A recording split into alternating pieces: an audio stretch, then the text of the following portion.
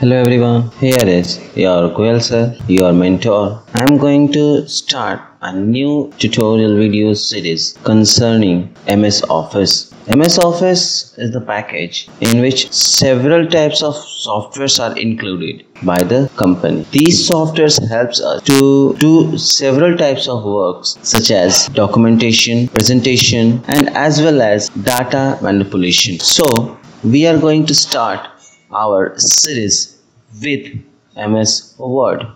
So first of all, what is MS Word? MS Word is a documentation software which is used to type our document and manipulate it as we want. We can add several effects in our documentations and also change it as we want. So first of all, we are going to introduce it, how it can be start. For starting it, we are going to click on Start menu, click on All Program. Here you have seen the option that is Microsoft Office. You have to click here. Then several options of Microsoft Office has been displayed. You have to click on Microsoft Office Word 2000 version installed in your computer. Here Microsoft Office 2007 version has been installed. So here Microsoft Office Word 2007 has been displayed. Now we have to click on it. After clicking it, we have seen this screen.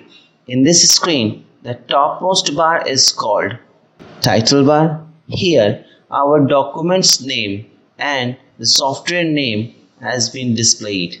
Now the second topmost bar is called menu. Each and every menus have separate ribbons, and while clicking on it, the ribbons has been changed according to the menus.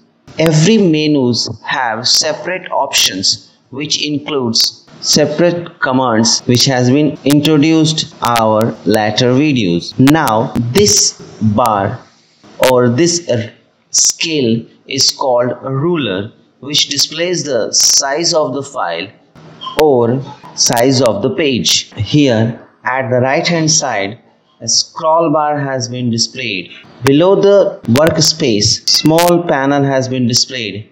It is called the status bar. Below the status bar, the taskbar has been displayed, which has been introduced in my previous videos. You can see this tutorial in my playlist.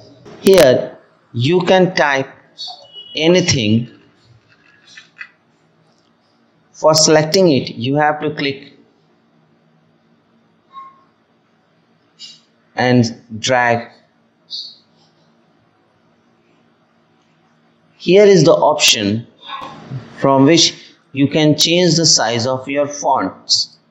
Here are the fonts which has been displayed in your text. Here are several types of another options which has been explained in our next videos. Thank you all. Stay connected and don't forget to subscribe my channel. Also, you have to like, share and stay connected.